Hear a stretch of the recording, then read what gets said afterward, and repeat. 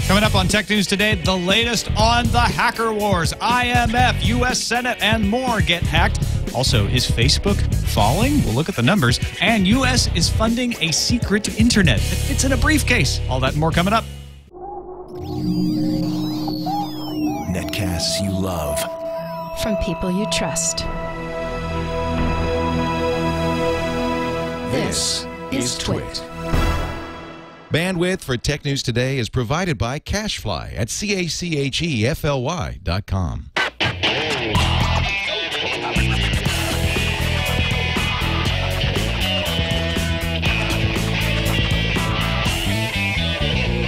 This is Tech News Today for Monday, June 13th, 2011. Tech News Today is brought to you by Slingbox, which just turned your iPad into a television. Slingbox introduces their new iPad app, so now you can watch your home TV on your iPad anywhere you take it. Check it out at Best Buy or slingbox.com/twit.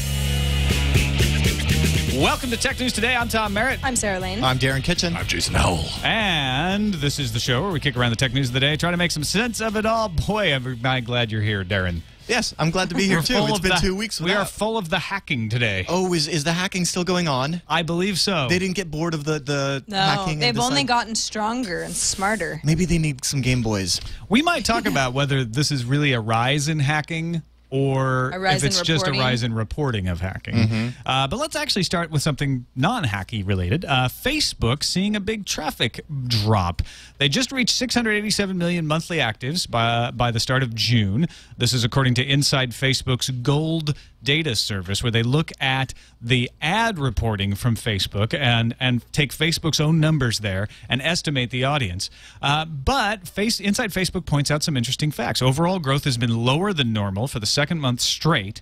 Facebook gained 11.8 million more people over May, following 13.9 million rise in April. However, in contrast, it grew at least 20 million new users over the typical month in the past 12 months. So 20 million, 20 million, 20 million to 13.9 to 11.8. So they're seeing a drop-off here, and they attribute it to the United States, the UK, and Canada. U.S. lost nearly 6 million users, and Canada dropped 1.52 million users. Well, you know what? I don't know for a fact what's going on here, but it would make sense to me that the countries, because this is by country, that are the earliest adopters will kind of get to a plateau point. And then there are going to be some months that, for whatever reason, a lot of people close accounts, and you're going to see a little bit of a dip.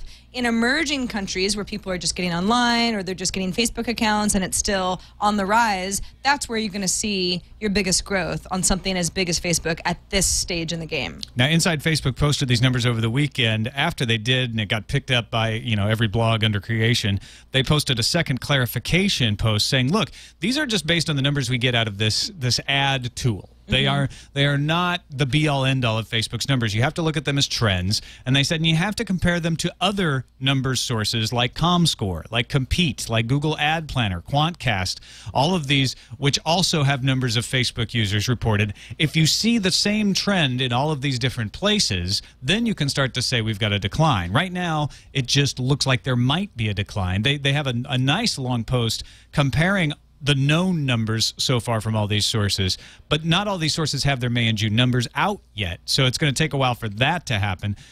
Basically, Inside Facebook says, we're going to be watching this closely. Bugs in the advertising tool that we draw this information from, seasonal changes like college graduations, other short-term factors can influence the numbers month to month and obscure what's really happening. So we need a few months before we can say for certain, but this is the first time they feel like, you know what, we've seen a couple months now, so there may be something to this. Especially, I mean, if you look at the U.S., a drop of 6 million users, yeah, that's a small portion of the total number of U.S. users on Facebook, but 6 million people is a lot of people, or a lot of accounts anyway. You got to think about what that's going to do to our national virtual agriculture as well. There's a lot of farms that probably aren't being dealt with. Those poor cows. Who will feed the farms? Inside Facebook does say, comparing all of these different numbers, it looks like Canada, the United Kingdom, and some early adopting countries have alternately shown gains and losses starting in 2010. Up until then, growth had generally been steadily up. They say there's an odd mix of data in the U.S. Most third parties showed Facebook with fewer monthly active users in January and February, but Facebook's own data didn't reflect that. Meanwhile, for May, the only third party to report numbers so far is showing growth, in contradiction to what Inside Facebook is seeing from Facebook's own data. So it sounds like new data that, yeah, again, give it a few more months and then we'll see a trend. And meanwhile, in China, all the users of Ren say, who cares? Yeah. Well, and now, you know, a lot of the folks were saying, look, if Facebook's starting to decline or even just stabilize in larger countries, if they want to hit their 1 billion user mark, which is what they're after, they're going to have to add China. And that would change a lot of things, as Google well knows. I mean, how many people in India are on Facebook, for example? You know, India and China have got a lot of people in both countries. It's like they could probably get to 1 billion if a lot of people in India get online and get Facebook accounts. I don't think they need China to get to 1 billion. It would be helpful. They'd get there quickly. Facebook did respond to this and say, from time to time, we see stories about Facebook losing users in some regions. Some of these reports use data extracted from our advertising tool, which provides broad estimates on the reach of Facebook ads and isn't designed to be a source for tracking the overall growth of Facebook. We are very pleased with our growth. Except they said it in a Gladys voice. Yes, we are very pleased with our... I can't do yeah, I can't either. Now, what I find interesting, just looking at the graphic over at All Things D, is it looks like there's, and I could just be interpreting the graph wrong, yeah, is that, you know, it looks like while Facebook is far and away larger than, you know, your Twitter, Tumblr, LinkedIn's of the world, they seem to be in a ever so slight increase. Now, is that do you think it would be something like where if you were just tired of Facebook, you would just leave and go to Twitter or something like that? Or if you were tired of Facebook, where would you go? I think you just stop using Facebook. I think if you're tired of Facebook, Twitter isn't the right alternative because they're just two different things. It's a lot lower impact. I mean, I think you're just tired of life. Yeah. Oh, okay. I see what it is. Sick of my hometown. I'm never talking to them on the internet again. Shaking the dust from these shoes, deleting my Facebook account, and hitting the road. Well, stranger things have happened. People do that. But no, I don't think that people are leaving Facebook to go to Twitter. They're on both, or they decide to use one rather than the other. Also, a big story today, getting a lot of attention. Ars Technica has a very comprehensive article going into depth into the history of Microsoft's relationship with its developers, which is essentially Microsoft jerking around its developers and changing its platform all the time. But this one's going to be great. It's going to be on the cloud. The crux of this is Microsoft, of course, showed off Windows 8 last week, both at Computex and at D9, and said, if you want to develop for this flashy new front end, then you're going to have to develop in HTML5 and JavaScript if you want those immersive apps that go full screen and stay in that experience. You're going to have to use HTML5 and JavaScript. And we all trumpeted that, like, finally, Microsoft getting on board with the standard. Well, the developers said, look, we've got decades of experience in .NET, in Windows platform, in Silverlight, and now you want us to just throw away all of that. They threw away... They threw away VB6. Visual Basic. Yeah. And at least you left us some things we were good at. Now you want to toss it all out and make us do a scripting language? None of us have done scripting languages before. Yeah, but think of all the people who do scripting languages that would love to fill, you know, that niche of, hey, you know, we want some wonderful weather widgets or whatever it is that you put on that whole new front end. I think that's probably what's going to happen is Microsoft is going to come out with Windows 8 and say, look, underneath the splashy fronty thing is all of Windows. So you're going to continue to develop in .NET. You're going to continue to develop in all of the things that you've been developing for. It's just that you're not going to get that immersive experience, but you don't want that. That's for the tablets. That's not for the enterprise. The enterprise is going to continue to use this stuff. The weird thing is that Microsoft has not said that. They haven't even hinted at that. They haven't said anything about this. Right, because making an operating system that'll only run HTML5 and JavaScript would just be blasphemy. Oh, wait, Chrome? Dang it. Well, yeah, but you're building a whole new world of developers there. I think it's a painful transition for Microsoft. They're like, look, we're going to stop the mistake of making up our own platform for everything, like Silverlight, and we're going to move to a standard that everybody can use. And so when an app is made for Microsoft, it gets used everywhere. We're going to buy into this idea that the rising tide floats all boats, but that's going to be painful for people for a while. I got two thoughts on it. Basically, like, I see this as by the time this maybe gets to us, it might be something like just glorified gadgets like we're used to, like who uses, but more to the forefront where other developers that are already making stuff for, say, the Chrome web app store and for other smartphones that have, you know, fantastic HTML5 rendering and JavaScript rendering engines is a great way to transition to that. It's nice to see Microsoft actually embracing some open standards for once, and I think only good can come of it, because if some whiz-bang awesome weather app or something makes it into Windows 8, well, then, hey, right-click view source. Let's get that on whatever other platform. And we are not going to see Microsoft kick out all the developers. I just don't believe that. Build is their developer conference coming up in September. We'll find out more about what's really happening there. But the silence of Microsoft on this issue is deafening. You'd think if this was a misinterpretation, they'd be out there saying, hold on, everybody. You know, we're going to have lots of news coming at Build in September. So they don't have to say anything more than that. They don't have to promise anything. Just say, look, you know what? Hang on, September, I think you'll be happy. But they're not saying anything, which is like, yeah, you're not going to be happy.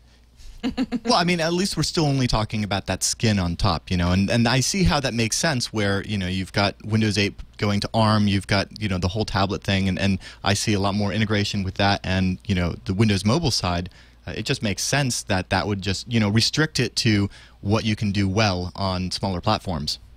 Also today, a website is finally suing the United States government over domain name seizures. If you haven't been following this, the Immigration Department, ICE, has been going around seizing domain names using its powers as a, you know, sort of defending the borders, saying if you are pointing to copyright infringing sites, it's illegal. You're crossing borders with your information, and we're going to seize these domain names. But they're doing it without court orders. They're doing it without any kind of oversight. And Puerto 80, a Spanish company, is now suing the Department of Homeland Security and ICE over a domain name seizure that occurred in January. They filed in the United States District Court for the Southern District of New York. Puerto 80 runs rojadirecta.org, which is not, and they say unequivocally, not infringing copyrights. And therefore, they should not have been taken down, Because and that Spanish courts have determined they're legal. Yeah, because the laws in Spain are different than the laws here, and the courts have said so. Now, I wonder how Safe Harbor transitions over there because, I mean, the way that it is, these are forum sites, and what ICE is upset about is that they're, you know, posting, links to streaming sporting events that they don't have, you know, permission to. Just like any other forum, you'd imagine that they are not responsible for what the users posts. It's a pretty good defense as long as you don't ever start, you know, policing it actively, and then you do become responsible. Now, Roja Directa has been fighting this since February 3rd, when it sent ICE and the Department of Justice a letter requesting immediate return of the domain name. They've been negotiating before they went to court. The best they got from the U.S. Attorney's Office was as long as you never link to anything in the United States, you can have your domain name back. And they said, no, it's illegal for us to link to things in the United States. That would be agreeing that we can't do things that are illegal. We're not going to agree with that. So instead, they've decided to challenge the seizure in court. And this is why we have wonderful things like OpenDNS. Darren, it's interesting the point that you made that once they start policing, I mean, let's say that there was a link that shouldn't be there, you'd think, okay, well, I guess Roja Directa could just take down that particular posting. But once they do that, then they have to police everybody, and rather than say, we're hands off completely. Correct me if I'm wrong here, Tom, but the way that you know, my understanding is about safe harbor law, especially when it comes to forums, you know, since I administrate one, it's like if we get a DMCA takedown notice that says, hey, you know, this guy posted a forum thread that has links to these torrents of these movies, it's obvious copyright infringement, you know, please take it down, yada, yada, yada. It's nice because, you know, those DMCA takedown notices are like kind of like a shot above the bow, and you're like, oh, okay, my bad. You remove it. Well, it's not even your bad. Well, it's not even the idea is you get a takedown notice as a safe harbor. As long as you make a significant effort to comply with all of those takedown notices and respect the rights of users to challenge them and say, hey, wait a minute, that shouldn't be taken down, then you're not being involved. You just have to be not encouraging it. Yes. You have to be responding, and you have to be not taking an editorial hand in your forums. Now, I don't know that linking is illegal. I know it's been tried a couple of times. I mean, even in the the original, the first big DMCA one, which was DCSS, over a decade ago for the DVD copyright stuff, and then they said just linking to that. Now, you to defend your safe harbor status, if someone says that link is illegal, you don't get to evaluate that. You have to assume they're right. That's one of the problems with the DMCA. Right, so well, maybe you can that's why dispute it, though. That's why the user can dispute it, not the safe harbor. Oh, really? Safe harbor just has to sit there and go, I don't think otherwise you're giving up your safe harbor. You're giving up your objectivity, I think. You know, and Roja Directa may not be saying that, but this isn't even hosting. This is just linking, and it's not illegal to link to things, especially if you don't really know. I mean, if I link to something on Hulu and then it turns out Hulu didn't have the rights to it, am I violating the law? I don't believe so. No. Yeah. So anyway, it's something that I think I'm surprised didn't happen before now, but probably because of the time it takes to actually negotiate with the U.S. Attorney's Office is why we took 6 months. But we'll follow this case very closely. Let's take a quick break and thank Slingbox. They turned your television into an iPad. Turned my iPad into a television. They didn't turn your television into an iPad. That is their next project. 60-inch iPad. They're working on that. Right now, though, it's pretty awesome as well. Turning your iPad into a television. I was doing this weekend.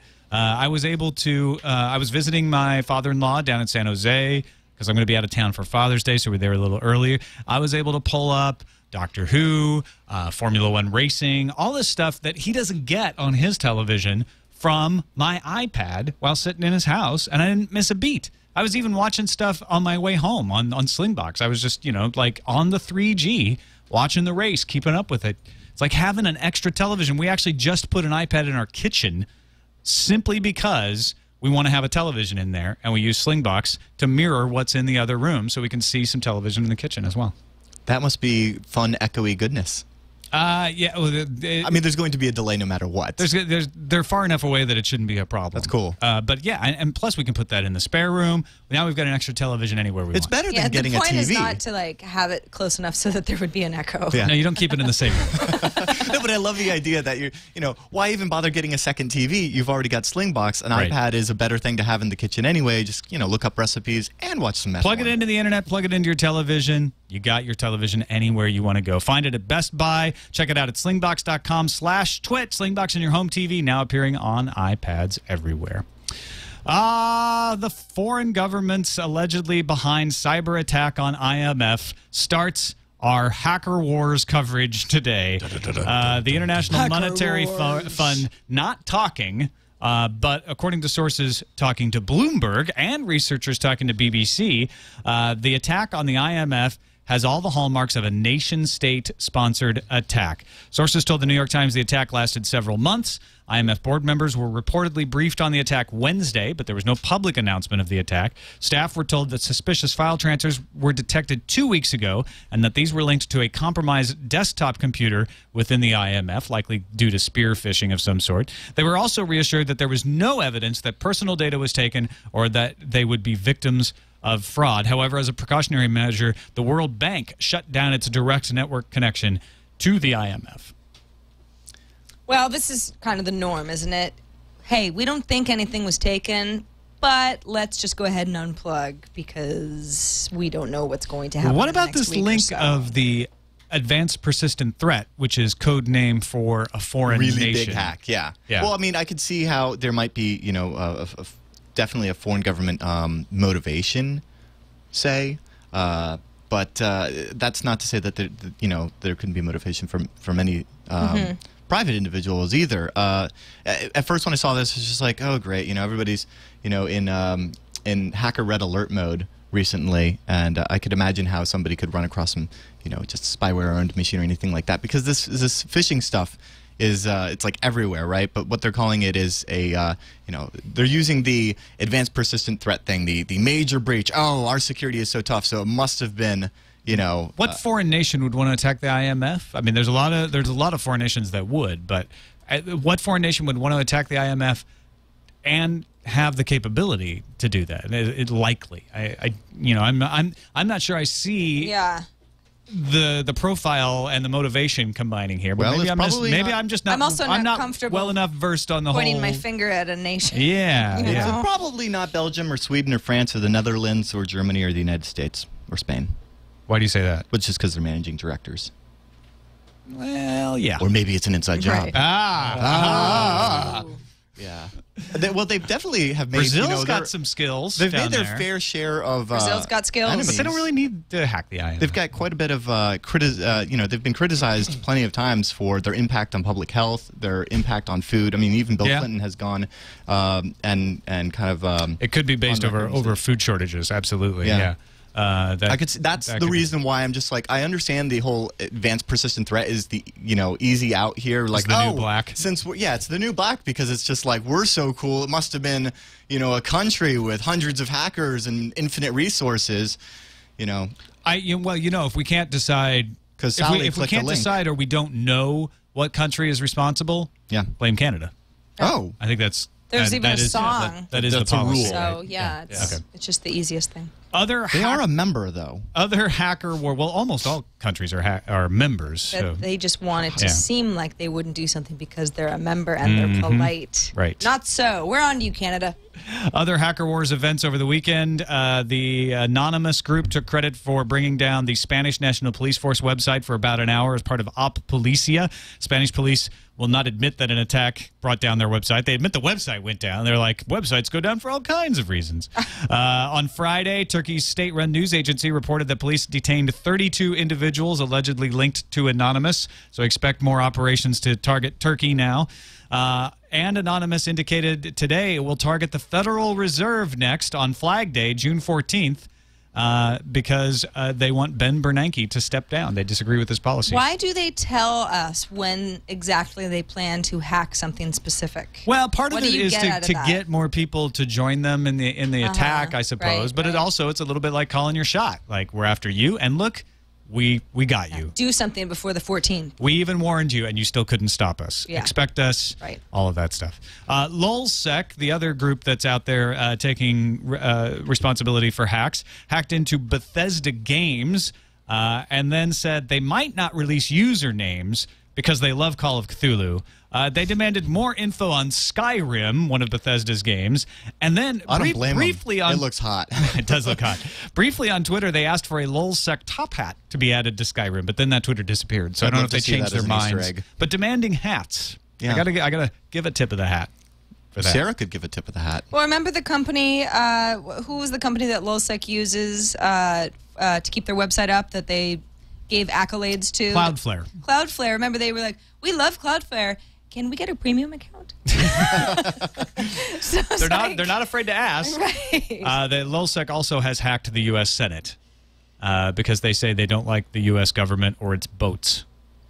I see. Anyway, LulzSec They're big on boats over there. Their rhetoric is hilarious. They get a tip of hat for the rhetoric, maybe a wag of the finger for the methods. Because sometimes they release people who they had nothing to do with it. Like, what is it, 26,000 porn site or porn.com usernames and passwords. Right, 26,000 porn usernames were hacked, and now they've released them and said, go to these people's Facebook accounts. And then Facebook had to go and disable those people's accounts because they're like, oh, wait, no, we should probably protect our users. That gets a wag of the finger. Yeah, and so does the, 160 some odd webmaster at otherpornsite.com that had membership there. So I guess you got to look in on the competition. Or just be proud of what you do in your spare time. There you go. Who cares? Yeah. This is me. Yeah.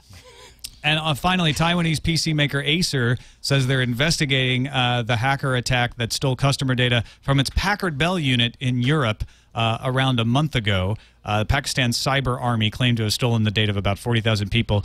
This hack has mostly had the effect of reminding people that Packard Bell still exists. Zing. I said the same thing. All right, a couple more stories before we get to News Fuse. New York Times has a really in-depth report today about the U.S. State Department backing several projects to create stealth cell nets and internet services, one of which is an internet in a suitcase. State Department has given a $2 million grant for a group to develop a suitcase internet based on mesh networking. Suitcase would include a small wireless antenna, which would increase the area of coverage, a laptop to administer the system, thumb drives and CDs to spread the software to other devices and encrypt communications, and then other stuff like Ethernet cables and things like that. But the idea is that you spread these around in a country like Egypt, when Egypt had shut down the internet, or when Syria shut down the internet, and then the internet comes back up and you can talk to each other. Yeah, this is good and important stuff.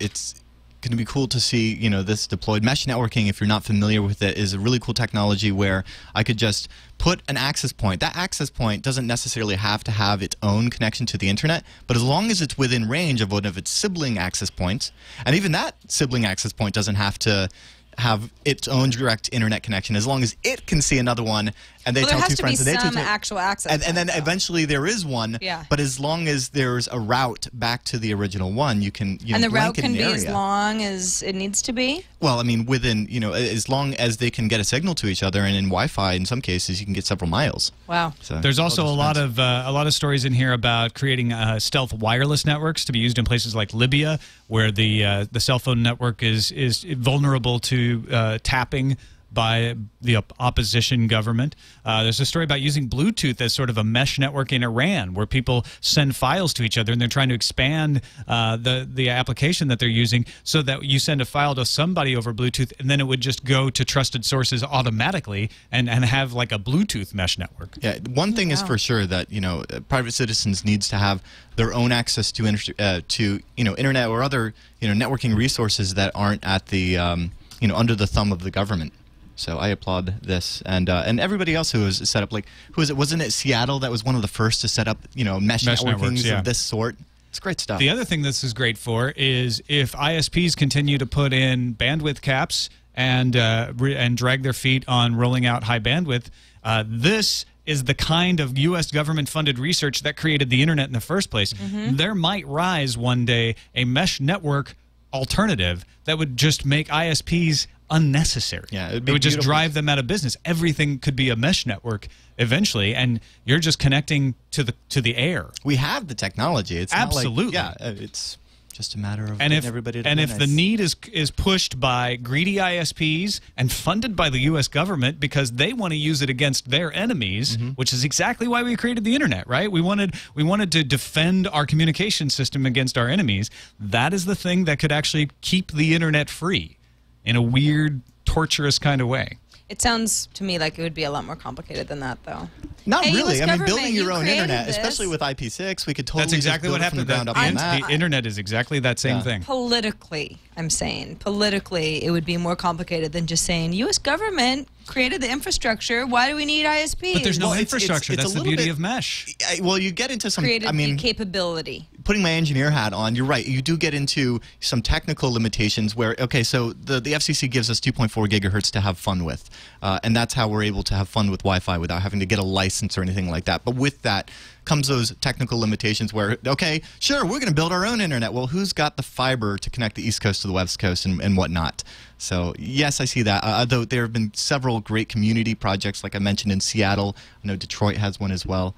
The internet was built by the government and got handed over to the people. And people are allowed to use it. So there's precedent for it. The people could build one and give it to the government and then keep them off so that the DDoS attacks wouldn't affect our routers. There you go. Yeah, think about that. Mesh networks might be a little more resistant to DDoS as well.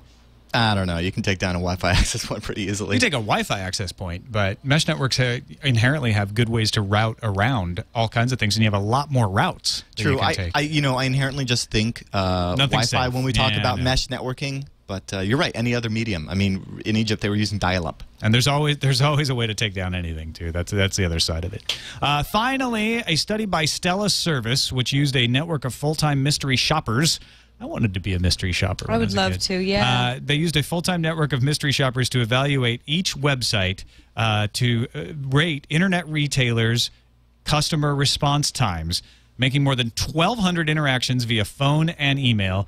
And here are the winners. SierraTradingPost.com ranked first when it came to the shortest average amount of time the customers had to wait on hold. 6 seconds. Wow. Office Depot, best at getting back to emails, 48 minutes. Oh. Yeah, so don't email if you want a fast response. Only one company made it into the top 10 for both speediest email and phone support. That was DisneyStore.com. 12 seconds to answer the phone. An hour and 47 minutes for email support made the top 10. As far as the email responses, under an hour, considering that sometimes it'll take 24 to 48 hours, I know my bank will give me that window. Under an hour for a response time from Office Depot is not bad. If you're going through the email, I mean, you're not trying to get somebody on the phone, that's not terrible. Does anybody remember when you used to press 0, and then a few seconds later there was somebody that said hello. No. Now you just keep pressing 0. Keep pressing 0, and half the time they say, "I'm sorry, that command was not." You would pick up, right. you'd pick up the phone. Yeah, you'd pick up the phone. You hear dial tone. You press 1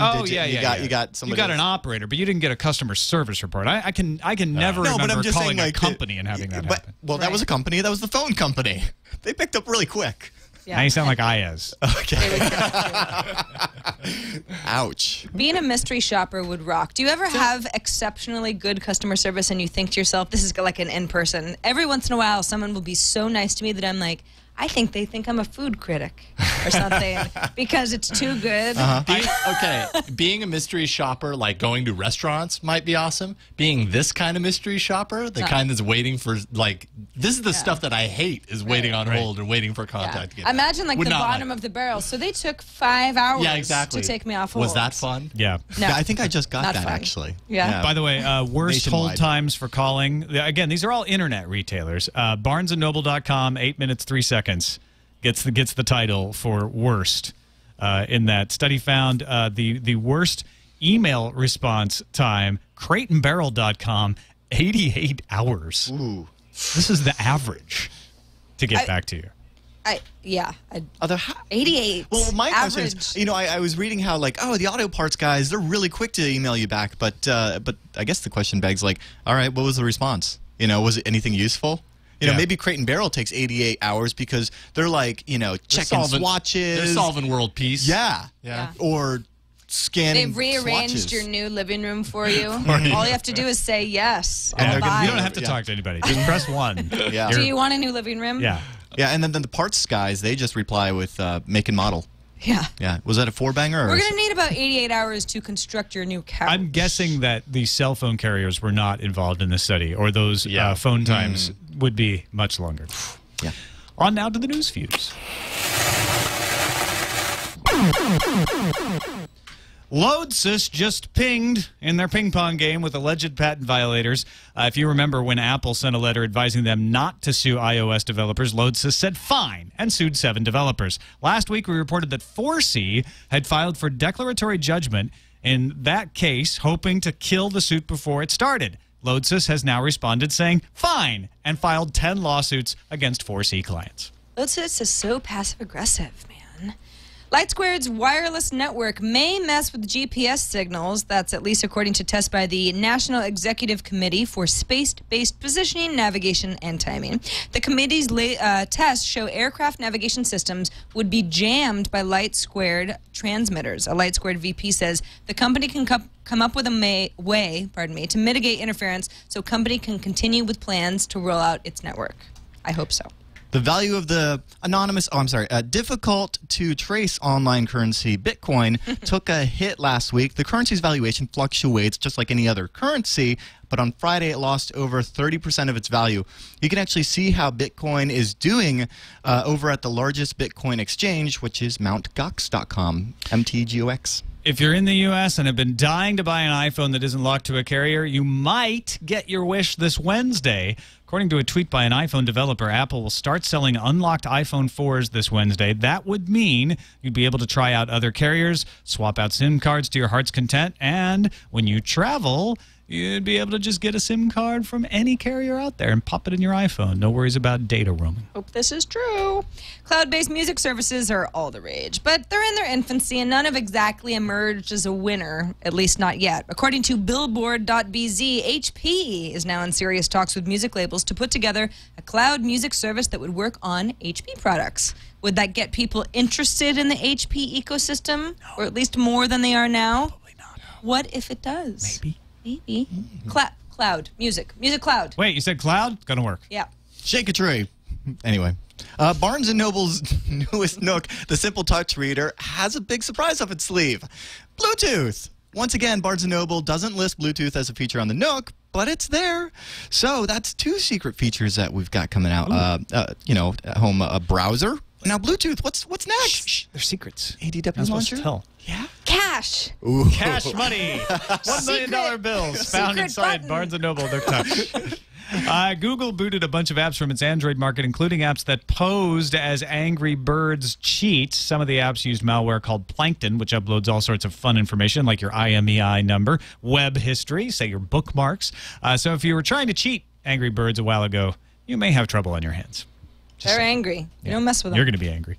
Back at WWDC, Steve Jobs talked all about Mobile Me's transition to iCloud, but there wasn't really any mention of the iWeb site hosting service. A lot of people still use that. A Mobile Me user decided to email Steve to find out if he needed to find an alternative host, and Jobs decided to reply, and it was a really nice, long, worded paragraphs that really spelled it out in great detail. The email read, "Yep." That's long for Steve, actually. Yeah. Sometimes he just uses one character and you have to divine. I mean, it's... Might have just said Y. Yeah. Yeah. Like the letter Y, not Right. WHY. That'd be way too much. Or A, or R. So yes, anyone who's fail. who's using the iWeb site hosting service still, I'm sure some of you are out there. You will need to find another alternative. Steve Jobs said so himself. Yep. Yep. Yep. There you go. Time for the randomizer. Randomizer. Ah, yes, the cable business. They have all these billions of miles of cable laid in the ground across the country, and yet the fiber optic business is saying, your cables are dead. Your cables are useless. We will crush you. It's also really expensive to roll out that fiber optic cable. So, cable equipment provider Aris will demonstrate on Monday it can deliver speeds of up to 4.5 gigabits per second by upgrading the existing cable broadband networks. That's quite a jump up from the DOCSIS 3 spec of 200 megabits per second. Yeah, I mean, top speed you can usually get is 50 to 100 megabits per second right now. This is 4.5 gigabits Actually, per second. Comcast here offers 101 megabits per second, yet the Ethernet port on the back of the modem is only a 100 megabit connection. So that extra 1 megabit you could theoretically never have, even with jumbo frames. Anyway, this is just a demonstration right now. It's not something they're going to roll out. The beautiful thing Who knows about if this... they'll roll out because the mesh network's coming. I love the beautiful thing about this. The irony is that the cable networks, they actually have a ton of bandwidth. It's all just being used by television. So what is this new demonstration? It's, drop a few TV channels. You can free up more bandwidth. That's not what the internet. demonstration is. Oh, come on. No. That's the way I read it. Is it? Yeah. Is it for real? That's exactly how I read it. Hey, you know what? If you just get rid of ESPN, you can push a lot of internet down there. I mean, why not? All that stuff is just MPEG-4 streams anyway. That's true. I'm probably going to get an email. It's MPEG something. Now to the calendar. The Webby Awards is streaming tonight. If you want to watch it, you can go to facebook.com/The Webby Awards. Lisa Kudrow is hosting, and there are a variety of performers ranging from Norah Jones to Antoine Dodson. You know, hide your kids, hide your wife. I'd love to see him perform that. I certainly haven't seen that enough. I've actually watched it like 45 times. Yeah. So anyway, if you want to watch, please tune in tonight. Toshiba Thrive pre-orders now live, starting at $430. Ending up in your hands mid-July. So about a month later. The first commercial deployment of SPDY, that's a protocol designed by Google to make websites faster. Spitty? I don't know. Speedy. Hey, we agree on that a makes much more pronunciation sense for than once. SPDY. Speedy is launching today. It's going to make websites faster. Take that, G-Zip. It all makes sense now. I was like, SPDY, way to go, Google. AMD Fusion Developer Summit begins today, and this is actually interesting because it's their first developers conference in 8 years. I wonder if anyone AMD. remembered to join? To sign up. To go I think they back. did. I think it's going to be well. Yeah, people are happy it's back. The IPv6 World Congress kicks off in London tomorrow, June 14th. Last week's IPv6 Day will be studied to inform the next steps and IPv6 rollout and will not be domination. stopped. IPv6. I'll be hanging out at : 1. Just letting you know. Okay. Thank you. Duke Nukem Forever is launching in the U.S. tomorrow, also June 14th. It's already shipping to some folks. Some folks are saying, yeah, it's a real thing. According to Metacritic, though, the game's not really doing well. It's scoring 68% on PCs, That's not too 60% on the 360, 58% on the PS3. Those are lackluster. That's what I would call those. Yeah. They I mean, lack luster. If you were you in gonna check it out? a classroom, Oh, it's those on the wouldn't way, be yeah. good You kinda have grades. to. But Yeah. It's a piece of internet history. And if it's a train wreck, that almost makes it better. Yeah. It's so bad it's good type thing. Yeah, it might become a cult classic. Maybe. It already has. Yeah, I guess you're right. It's already a cult classic. The dream of it. It was a cult classic before it was. I think it would have been better not to it. release Right. it. I agree. Boxy users without a box on PC, Mac, or Ubuntu are getting a fall update, open source, and an open source release. So that's good news for Boxy users. And the Wii U will hit shelves with a bang, or maybe just with a whimper. Spring or summer 2012, says a Sega executive. That's not official. That's just a Sega exec kind of leaking that. So, on to the email. TNT@twit.tv is the place to go. We asked for pilots to write in and give us their opinions on the whole cell phones on planes thing. Vic, the Texas Rancher pilot, comes through again.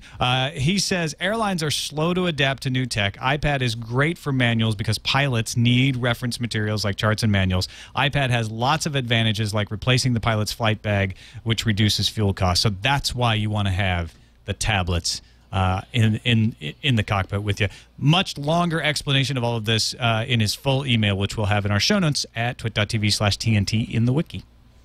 Next email from Cake Wolf in Placerville, California. Hey, TNT crew. In Friday's Shady episode, you discussed Microsoft partnering with regional content providers for the U.S. for Xbox Live TV. I was all too excited when this was announced at E3, but upon hearing the name Comcast, my first thoughts went to their practice of data caps. Currently, my Comcast service has a monthly data usage allowance of 250 gigabytes, and per Comcast, you should know that the vast majority, around 99% of Comcast customers, use significantly less than 250 gigabytes per month. That's a quote from Comcast. Well, since last November, our family has been attempting to use more online video outlets, including Comcast, on Xfinity TV, and have significantly breached this level, averaging in the range of 320 to 350 gigabytes per month. Our family of 6 is larger than most, but with online watching of TWiT, Hulu, Netflix, Xfinity, and other websites adds to online gameplay from a variety of smartphones, iPads, PCs, Xboxes, Wiis. The addition or migration of standard TV viewing would put any normal family easily over such caps.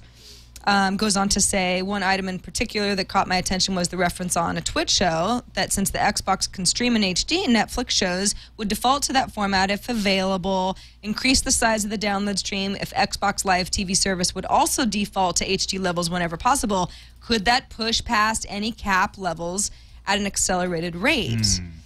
Well, and here's the problem with these bandwidth caps is we think Comcast put this cap in to cover their ass so that if they do want to go after somebody who's using an abnormally large amount, that they can. And they've got lots of wiggle room to go after them because they got in trouble for throttling and cutting off access for torrenters who they felt were overusing when they had no actual limit. And folks were like, look, there's no limit in my contract. Why are you cutting me off? So we think Comcast doesn't want to cut anyone off. They're not tracking every gigabyte you make in order to cut you off as soon as you get to 250. They just want this as sort of a speed limit. Yeah. But that doesn't mean at any moment they couldn't change their mind or some new executive take over and say, going to enforce that 250 gigabyte limit. Going to need that open mesh a lot It would sooner. cost more to enforce the limit than I think they would make in freeing up bandwidth. Unless they put in a tiered charging system, which case, then if they decide to do that, I would be more worried. Well, that's it for this edition of Tech News Today. Darren Kitchen, thank you so much for being in on Mondays. It's good to be back. It's been 2 weeks. I know. We We missed you. missed you. I missed you guys. Don't ever go away. I will Never not leave again. this chair. Don't say that, Darren, because when you do, I'm going to be disappointed. Okay, I promise. Just not to setting make her you up. guys. Just, for just a come back on heartbreak. Mondays. That's all we want. Yeah. Okay, I'll do Yeah. that. Don't overpromise. What's going Under on at halftime? promise, and then you get to be the hero without doing a thing. Oh, nice. Dude, Yeah. you got to check out Hack Tip. We just launched this new show, HAK-TIP. It's so cool. It's have you ever wondered about Mac addresses? I will explain everything you ever didn't need to know about them in fine detail. It's a fun show where we're kind of diving into a lot of fundamental stuff. So if you watch Hack 5 and you're like, what is Are you putting the fun in fundamentals? I am, definitely. And also making it practical as well. It's pretty cool. Excellent. Thanks, everybody, for watching. You can find us on the web at twit.tv/TNT. Call us. Leave us a good, solid 30-second or less voicemail, 260-TNT show, or give us an email, tnt@twit.tv. We'll talk to you tomorrow.